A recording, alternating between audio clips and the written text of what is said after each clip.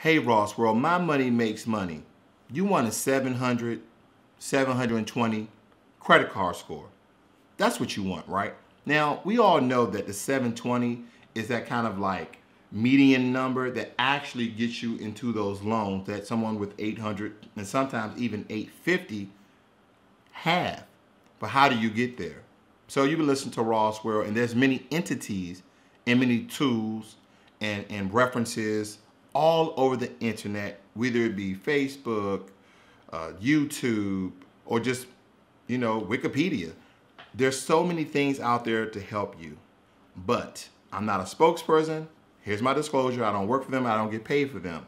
Operation Hope. Now, I'm going to butcher this guy's name. I just know his name is Bryant inside of it. And he was the American banker, the American Innovator Banker of the Year last year, 2016. You can actually just Google Operation Hope. Their mission is to help those who have low income, who doesn't make that much money with low credit card scores, okay? Low credit card scores. They're going to help you raise your score absolutely free, from my knowledge, absolutely free to raise it to 700. Now, some of you are like, man, I've never had a 700. This is a great thing. Now, you know me, I'll help, I give you the information, but these guys are going to walk you through it. They're going to help you. They're actually going to be the mediator. They're actually going to be the person that's working on your behalf to go to the credit card companies, through the bureaus, through those delinquent people, and challenge them of these accounts that either you had or that you didn't have. And this is the thing, this is a quick note. FCRA 611, Fair Credit Reporting Act 611. Now, Operation Hope is similar to the things when I give out those credit dispute letters. They're doing basically the same thing, because under FCRA 611, the credit card bureaus have to request a signed contract from that entity, that broker, that loaner, the person who give you that line of credit or loan. They have to send the credit card agencies a signed contract, hard paper, or maybe a PDF, right, of your signed name, that this is your actual account. Now, granted, most things are supposed to fall off your credit after 7 years, but this is the loophole they get you in. Say, for instance, you have AT&T cell phone company. You ran into a rough time. You couldn't pay it. They shut it off. You still didn't pay it. Your account went delinquent, and then it went into collections. But before it went into collections of AT&T, because a lot of these companies have collections within their company, but it's still within their company, you go delinquent. And if you didn't pay it off, then it goes to their collections, and then they're like, this person's not going to pay. They sell it to a collection agency for a bottom pit price. So when that collection agency calls you up, they're like, hey, this is an attempt for a collection, blah, blah, blah. How do I know that lingo? It happened to me quite some time ago. It hasn't happened in at least a decade. But anyway, I was there. I know how you feel. Been there, done that. So they're trying to get this money from you.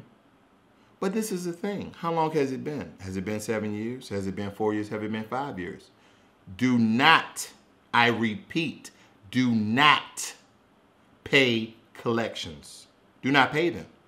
Have them, as you send these letters in, whether it be from Operation Hope or from me, those credit dispute letters, to dispute, to say, okay, well, if you have my account, you bought it from AT&T, show me a signed contract of my name on that piece of paper. Because when you got the phone or you got the account, you went inside the store and you signed some paperwork, okay, they supposed to produce that since you have my account. 9 times out of 10, they don't have it. They don't have it. So the credit agencies, Equifax, Experian, and TransUnion, have to delete those accounts. I remember when I had a 530. I sure do.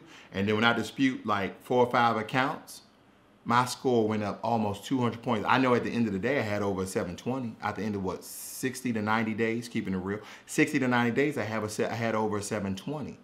Because this is the thing. Now, granted, out of all the accounts that I had on my credit, one of them wasn't mine.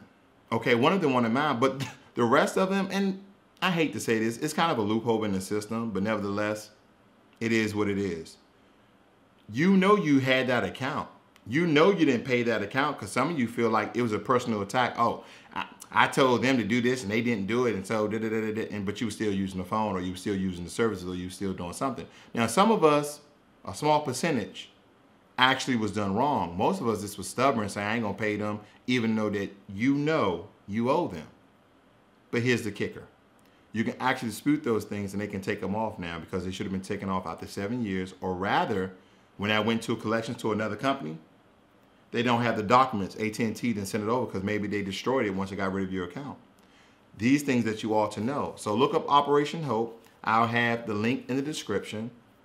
And I'm here for you. Like I said, we're a family. This is Ross World. Let's get our credit together because some of you probably make some bad decisions around Christmas time. Don't do it. I'm out.